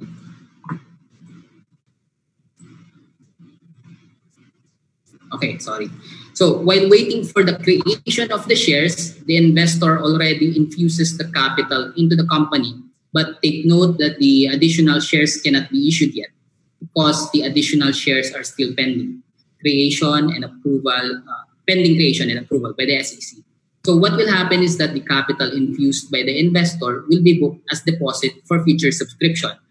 The corporate issuer then issues a certificate of deposit for future subscription to evidence the capital infusion. Once the shares have been created, the additional shares can already be issued, and the corporate issuer will convert the deposit for future subscription into subscribed capital stock, representing issued shares. When the investor infuses deposit for future subscription, the deposit can be recognized as part of equity as long as it meets certain requirements under Financial Reporting Bulletin Number 6 dated April 3, 2012, which provides requirements of accounting recognition for deposit for future subscription as equity. The brief summary of this SEC issuance is that the application for increase in authorized capital stock has already been filed with the SEC. In short, nag-aantay na lang yung investor to have the SEC approval for the creation of the shares. Now, if you have the certificate of deposit for future subscription, you are not entitled to voting rights. You are not entitled to dividend rights because the shares have not yet been created, nor have they been issued. The next security is fractional undivided interests in oil, gas, or other mineral rights. Philippine courts have not yet interpreted this instrument, so let us look for analogous principles in U.S. securities law. Interests in oil, gas, or other mineral rights are intangible rights. For example, a right to drill, a right to explore, or a right to develop areas with these natural resources. Now, when you say undivided interests, it implies there is a plurality of owners or holders of those intangible rights. For example, two co-owners having common interests in a single area with potential exploitable natural resources. Now, we only have used jurisprudence on this. So we have in Ballard and Cordell Corporation versus Solar and Danberg Exploration. The defendant selling his entire 50% interest in two oil wells did not sell a fractional interest and did not sell a security. So there were two co-owners, each having 50% interest. One co-owner sold his entire 50% interest. So in that case, since he sold his entire 50% interest, there was no fractional undivided interest. In Roe versus United States, the entire leasehold right was sold. So there was no sale of fractional interest because the entire interest was sold. In Darwin versus Chesapeake Oil Corporation, there's no security where plaintiff purchased all of the seller's interest and a fractional undivided interest was not conveyed. So the principle here is that the holders of the undivided interests must further split those intangible rights to different investors for it to be considered security. Okay. Now we go to derivatives. The definition of derivatives is in 2015 SRC rules, rule 3.1.9. Okay. So derivative is a financial instrument whose value changes in response to changes in a specified interest rate, security price, commodity price, foreign exchange rate, index of prices or rates, credit rating or credit index, or similar variable or underlying factor. In short, a derivative is an instrument, the value of which depends on the value of the underlying asset or reference variable, or simply the underlying, quote unquote. So that's just one word. Now, when you look at the definition closely, you will see that it is very broad. It's too broad. Think about an instrument where you are sure that it is not a derivative. Okay, so imagine a security na sure ka, it's not a derivative. So let's say a unit of participation in a mutual fund. Okay, no one in the finance world or investment world will say that a participation in a mutual fund is a derivative. And yet, the value of a unit of participation in a mutual fund, which we call the net asset value per unit or the NAVPU, is determined by the value of underlying assets, namely the weighted returns on the portfolio of assets being managed by the mutual fund manager. But clearly, it is not a derivative. So we have a problem with the definition. It is too broad. So if you look at finance textbooks or what is the market practice, what is the understanding of the derivative? What makes a derivative unique is that it transforms the cash flow characteristics of an asset. It is capable of creating synthetic positions in an asset. When we say synthetic positions, it means it can create economic exposure without owning or holding the underlying asset. So it's like economic interest without ownership. A derivative can also transfer the risk-return characteristics of an underlying from one party to another. So that means that even if you don't hold a particular share of stock, through a derivative contract, you can have economic interest or exposure in the price movements of that stock. Okay? Even if you do not own it, or even if you do not have any intangible property right over that share of stock. So in the case of a mutual fund, it does not transform the cash flow characteristics of the portfolio of assets under management. It is just a pass-through instrument. The weighted returns on the portfolio of assets under management are just passed on or distributed to the holders of a unit of a mutual fund. It's just a pass-through instrument. It does not transform the cash flow characteristics in the portfolio. It does not create synthetic positions. It does not transfer risk-return profile of assets from one party to another. Yung fund manager ng mutual fund is really just passing the returns of the portfolio to you minus management fees and charges. Now, okay, there are three major legal issues when we talk about the nature of derivatives: the gambling question, the insurance question, and the security question. So the gambling question is concerned with whether derivatives are gambling contracts. You have provisions in the Civil Code on gambling. Article 2018 of the Civil Code talks about contracts for difference, which is a form of derivative. So Article 2018 of the Civil Code actually talks about a non-deliverable forward contract. It talks about a situation where the parties are just simulating the sale of assets and they just want to speculate on the difference between the stipulated price and the market price. Now, the gambling question is outside our scope. For now, I think it is sufficient that Philippine laws and regulations recognize the legitimacy of derivatives. So, hindi naman siya as crude as a horse racing ticket. We have BSP regulations on licensing of financial institutions before they can deal with derivatives. The SRC itself mentions derivatives. The IRR of the Investment Company Act provides some guidelines on derivative exposures. And as I mentioned, there's a draft guidelines on derivatives which will amend the IRR of the Investment Company Act. So take comfort in the fact that this is generally valid, generally legal, generally enforceable, since our laws and regulations recognize derivatives. So if you want to read more about the gambling question, you can read ONAPAL, Philippines, Commodities Incorporated versus Court of Appeals, GR number 90, 70, and 7. So 90707.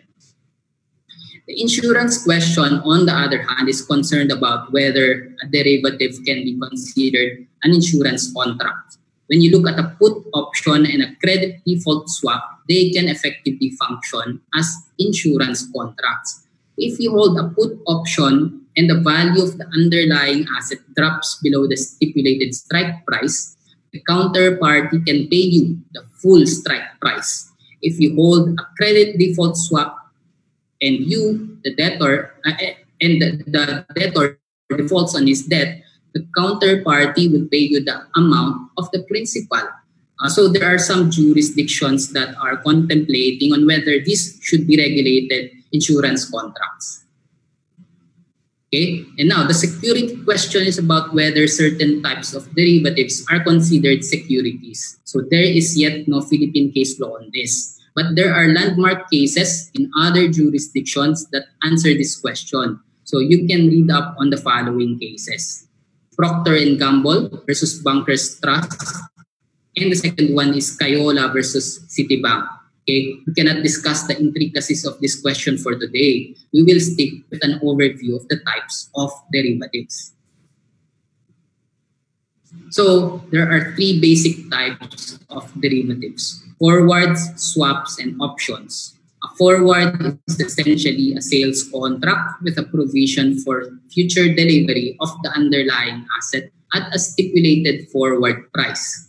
The buyer commits himself to pay the forward price. The seller commits himself to deliver the underlying asset, or in the alternative, pay the spot price. So the spot price is the prevailing market price of the underlying asset on the day of delivery.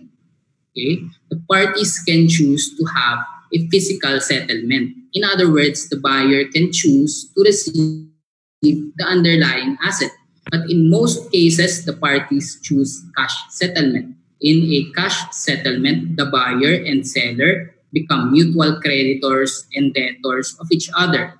So they will just offset the difference between the forward price and the spot price. If the spot price is less than the forward price, the buyer pays the difference. If the spot price is higher than the forward price, the seller pays the difference. So cash settlement dispenses with the obligation to deliver the underlying asset.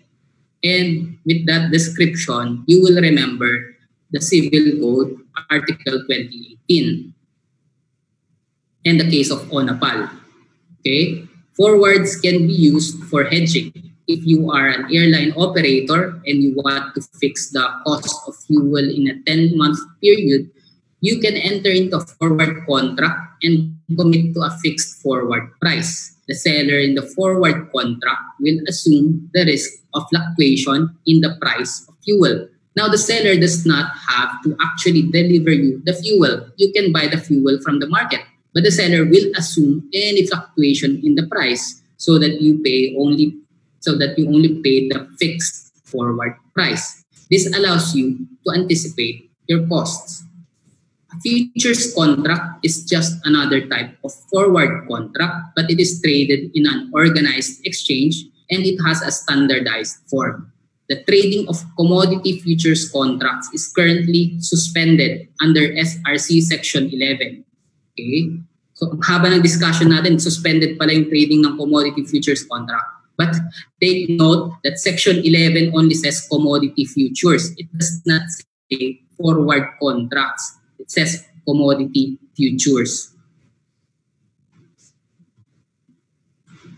Now, the next type of derivative is a swap contract. Swap contract is a contract where two parties agree to exchange the streams of cash flow from their respective underlying assets. You are not changing any asset.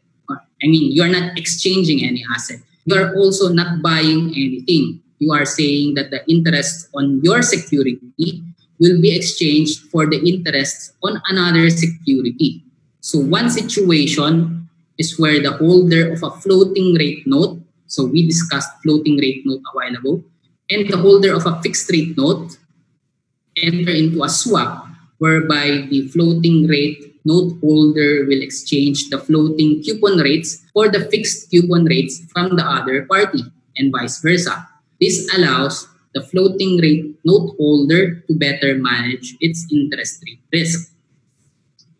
Another situation is one where one party holds a debt security in Philippine peso and the other holds a debt security in US dollars. Party A will pay the peso interests to Party B, while Party B will pay the dollar interests to Party A. This allows the parties to manage their currency risk exposures. So you may ask, napaka-weirdo naman ng structure ng transaction na ito. But in order to appreciate this, we look at the history of swap contract. It actually originated from back-to-back loans. So back-to-back loans, meaning to say that you have a debtor and creditor, and they are mutually lenders and borrowers of each other, and the amount of the loan is similar. It's the same. The amount of the loans in a back-to-back loan is the same, except that they differ in terms of the interest rate or sometimes just the currency denomination. So they will just exchange the difference in the interest rates or the difference in the value of the currency denominations. So back-to-back loans was the origin of the swap contract. Except in the case of a swap contract, the parties totally eliminate the entering into a loan. Okay?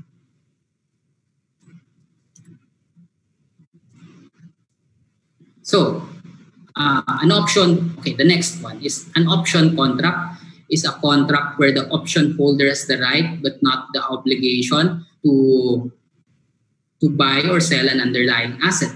An option with a right to buy is a call option, and an option with a right to sell is a put option. Let us assume we are talking about a call option. The holder of the option pays a premium to the grantor of the option for the privilege of having an option right. If the holder of the option wishes to exercise the option, it will simply pay the stipulated strike price or the price of the underlying asset stipulated in the option contract. If the holder exercises the option, the grantor will either deliver the underlying asset or, in the alternative, the spot price of the underlying. So just like our discussion on forwards, the parties can choose physical settlement or cash settlement. In a physical settlement, there's actual delivery of the underlying asset. In cash settlement, you offset the mutual credits of the holder and the grantor such that if the spot price is less than the strike price, the holder pays the balance. If the spot price is less than the strike price, the grantor pays the balance. So now you already have an intuition why some people think that derivatives are like gambling contracts because of the mode of cash settlement. But in reality, the fact that they can choose actual delivery, it means that the contract is not exactly simulated because they can choose to have an actual delivery of the underlying asset. So, okay, and a warrant, it's mentioned I think in 3.1, a warrant is a kind of option over shares of stock. So, we discussed earlier about embedded derivatives and standalone derivatives. A warrant is detachable. It can be traded in its own right. unlike an embedded derivative, let's say a conversion option in a convertible share. So that cannot be traded in its own right. Okay, and I promise that this is the last type of derivative that we will discuss. Another set of derivatives called credit derivatives. So an example is a credit default swap. In a credit default swap, there is a protection buyer. Maybe the protection buyer is a holder of debt security. The protection buyer pays the premium to the protection seller for the privilege of entering into the credit default swap. If the reference debt security does not default, the protection seller will not pay anything to the protection buyer. If the debt security defaults, the protection seller will assume the responsibility of paying the principal of the debt to the protection buyer. So that is why people think that it is like an insurance contract. Now, there is currently no organized exchange for the trading of derivatives, but derivatives are currently being issued and traded in the over-the-counter markets. So we're done. We're done with derivatives. Okay. So we go to certificates of assignment. Actually, when you say certificates of assignment, it's also a debt security, like a bond or a note. And you may ask, what is being assigned? What is being assigned under a certificate of assignment is the collateral. So you have a concept in Philippine case law called assignment by way of security. So there is an assignment of the collateral for the purpose of guaranteeing the obligation. So it's not as simple as entering into a loan contract. The borrower owns certain assets and it will assign those assets as collateral to the lender.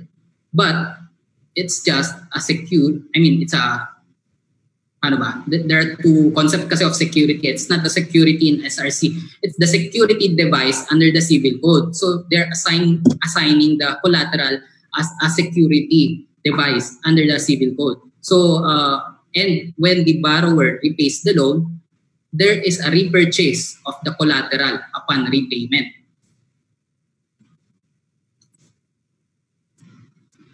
Okay, so now we go into certificates of participation. It's very broad, but I think one example of what certificates of participation mean is a unit of participation in a loan agreement. So you can find an example in this case of Abacus Capital Investment Corporation versus Tabuhara, GR number 197624, July 23, 2018. So this transaction, this case talks about a money market placement through an intermediary. So if you read this case, you need to supplement your reading of this case with Virata versus Nangwi because the transactions are similar. There is an intermediary. The intermediary is looking for investors on behalf of the corporate borrowers. Okay, so the investors have a unit of participation in the loan agreement entered into by the corporate borrower. Okay, so that's it for certificates of participation. We go now into trust certificates. Actually, when you look at the U.S. securities law, the complete name is collateral trust certificate. So the complete name is collateral trust certificate. It's the opposite of a debenture. A debenture is an unsecured bond, but a trust certificate is a secured bond. So it's a secured bond where the issuer deposits the collateral with a trustee in favor of the bondholders. So yun lang yung point doon. It is secured by a collateral. The next one is voting trust certificates. Okay, and I think you are very familiar with this in the revised corporation code. But just to summarize, there is a corporate issuer that issues the shares of stock to the stockholder. The stockholder transfers the shares of stock to a trustee.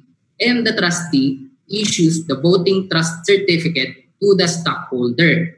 And the purpose of this transaction is for the trustee to exercise the voting rights in the corporation. On the other hand, the stockholder only enjoys the economic rights. So voting trust certificate is a way to decouple or to unbundle control rights from economic rights. Okay, and if you want to review on voting trust certificates, the relevant provision in the revised corporation code is section 58. Okay, section 58.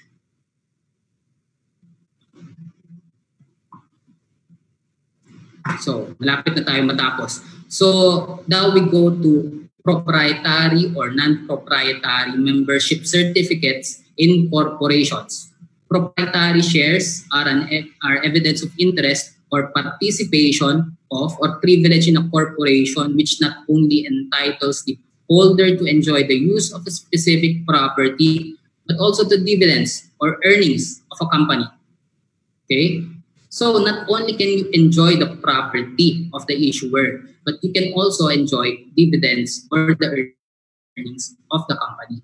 On the other hand, non-proprietary shares are evidence of interest or privilege over a certain property of a corporation in view of the amount paid by the holder for the said certificate. So it just gives you, if you hold non-proprietary shares, it gives you the right to use the properties of the corporate issuer, or it gives you certain benefits as a member of that non-stock corporation, but it does not give you the benefit of participating in the distribution of earnings of the issuer. So an example of membership certificates are club shares and timeshares. Okay, club shares and timeshares.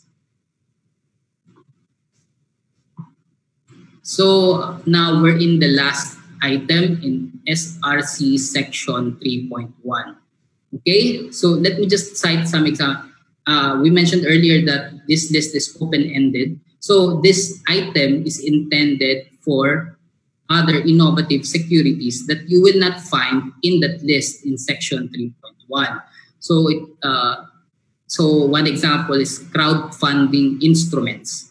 So crowdfunding instruments. So we have SEC issuances on this, the rules and regulations governing crowdfunding under SEC Memorandum Circular number 14-19, July 8, 2019. So that's Circular 14-19.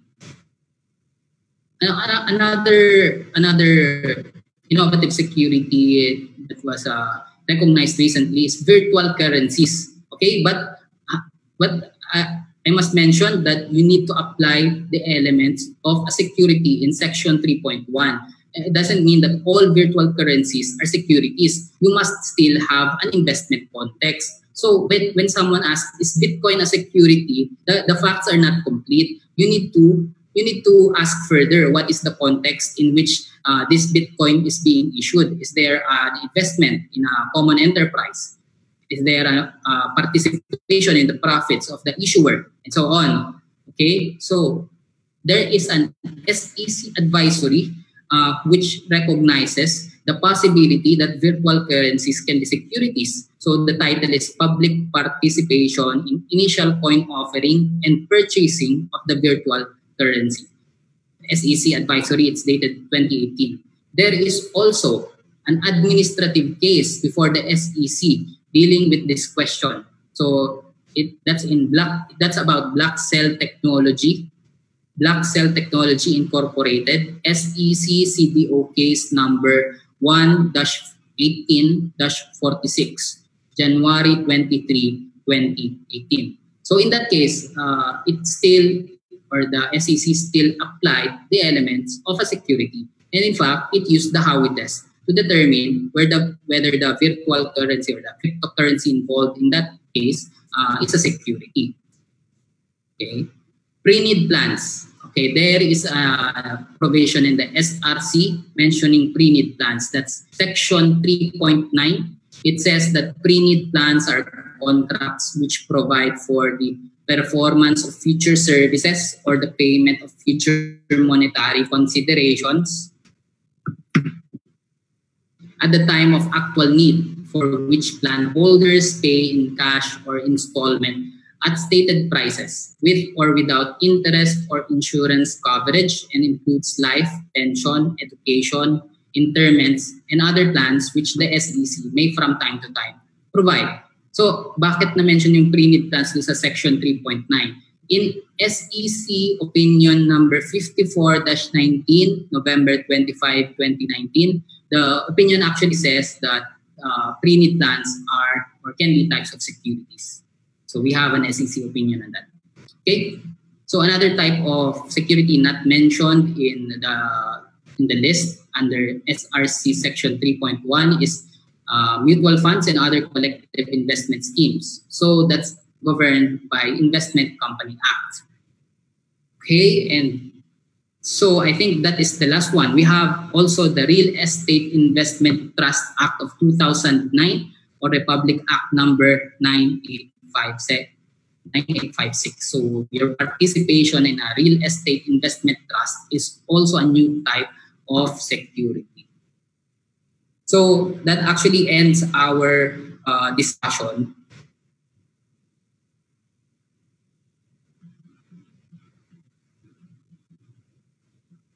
Okay, and maybe I will try to answer some questions that we have. Okay, let me just check what are the questions.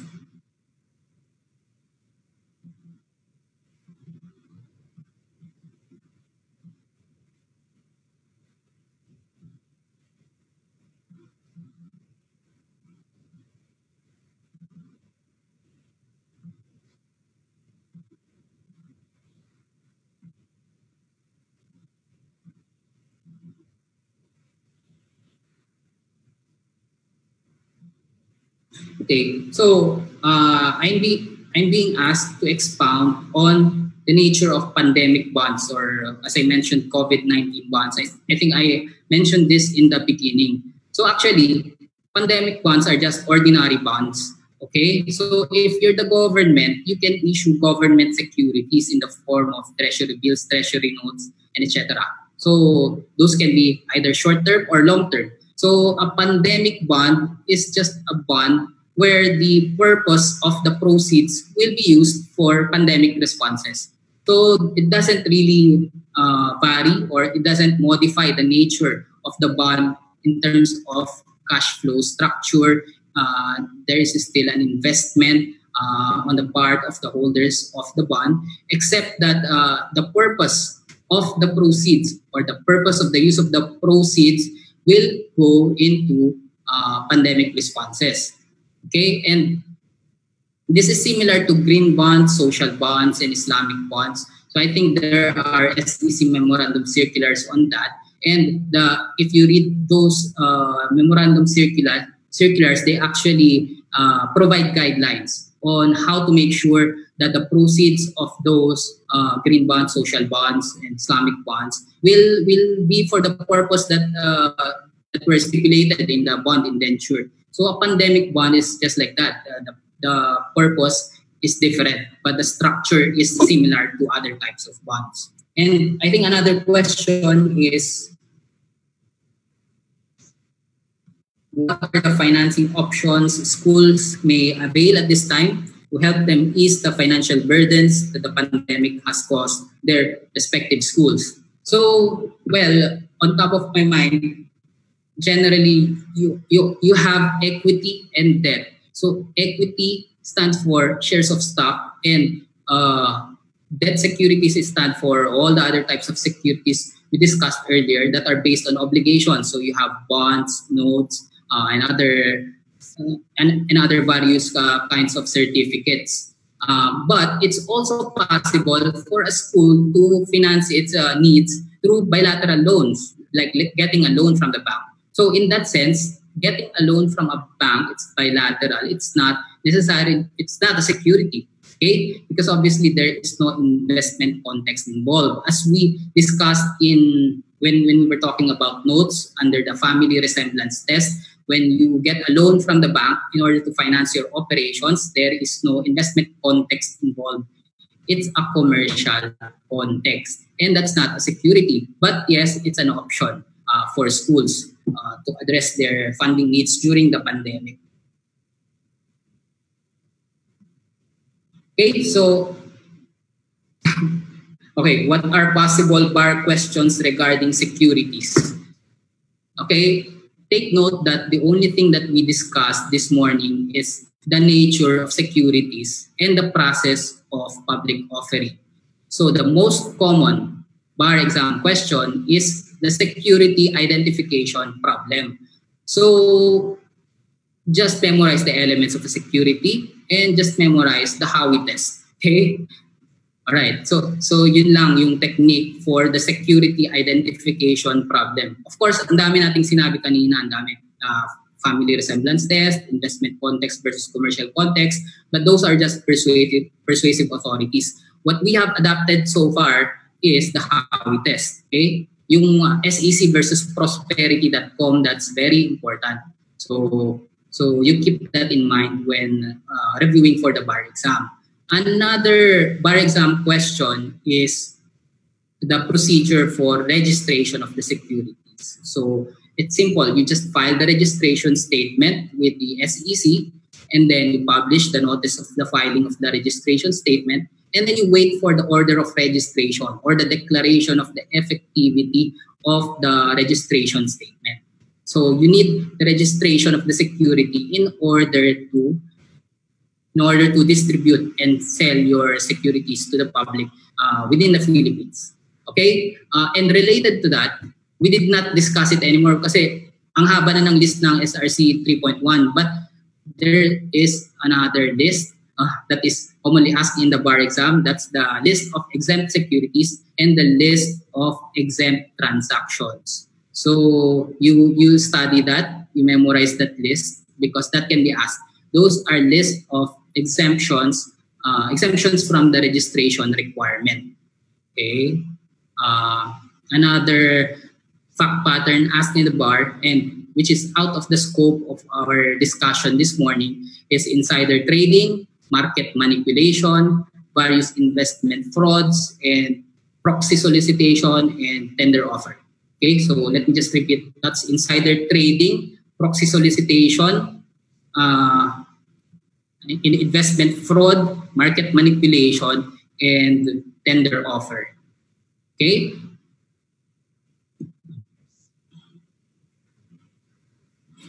Okay, sorry, pahabol lang. When you read the syllabus for the bar examination for commercial law under the Securities Regulation Code, I noticed that there is an item there on option trading. In the SRC, there is a provision on option trading. But do not be confused with the provision on the suspension of commodity futures trading with option trading, because the SRC does not say that option trading is suspended under Philippines. It only says that the members of the exchange are not allowed to guarantee the performance of an option. Okay, so it's not a prohibition on the regulation on the trading of options. This is unlike the provision on commodity futures contracts where you are not allowed to trade commodity futures unless sinabi ng SEC. So pag sinabi ng SEC, pwede na magkaroon ng commodity futures trading, then that's the time that you allow commodity futures trading.